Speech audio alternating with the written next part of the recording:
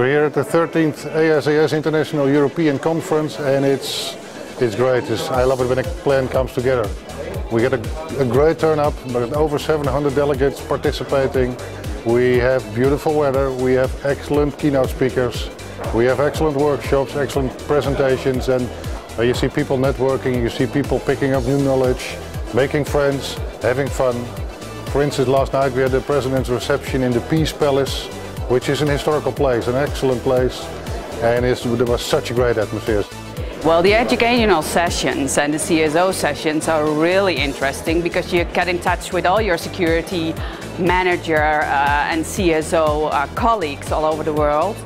And it's great to see how different the thoughts are and how different the companies are working and what levels they are integrated.